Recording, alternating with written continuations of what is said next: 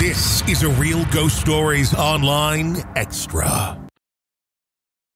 Hi, Tony. My name is Jessica. Hi, Harper, Carol, and Todd. Pretty cool that you have a redhead. I am also a redhead. I am from Arizona, but my ghost story does not take place in Arizona. My ghost story takes place in Fort Wayne, Indiana. So the summer before my first year of high school, so it would have been like roughly 99, 2000. My late stepfather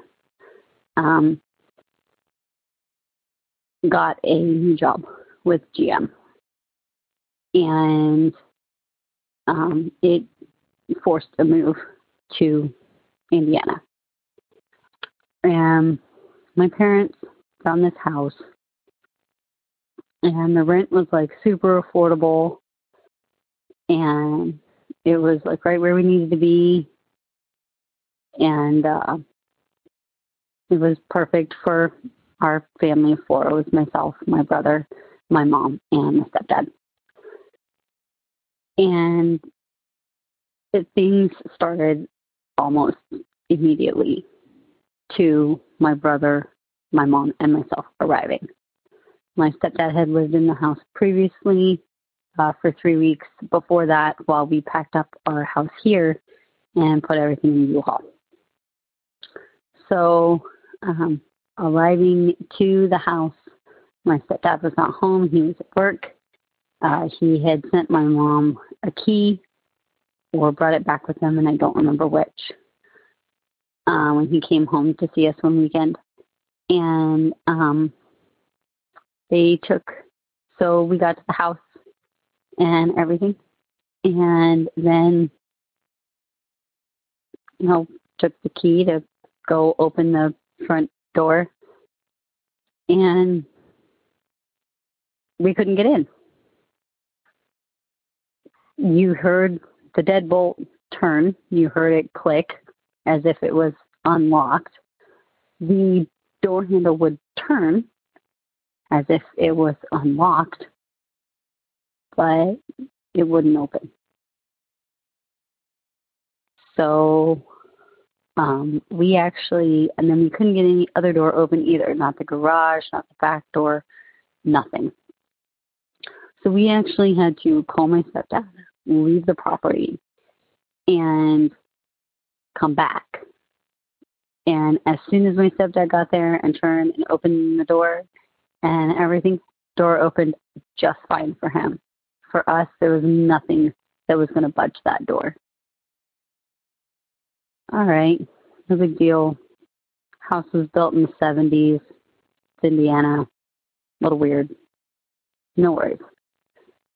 So fast forward a couple weeks, and we're getting settled in and everything. And, the house made noises, but it wasn't, really anything outside of, like, settling noises or anything like that, or it didn't seem so anyway. And then we met the neighborhood kids and everything like that, and this will be relevant. This family was super weird. They had like 9 kids, and it was like they ran amok. The kids would come over at like all hours. We had them come over like 9 or 10 o'clock asking if we could play, like at night. It was so strange. And after we had met them and everything, I was in my room one night, which was in the back of the house. My brother's room was right across from me.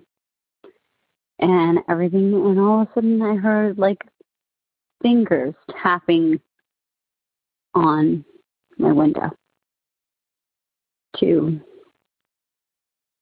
the side of the yard.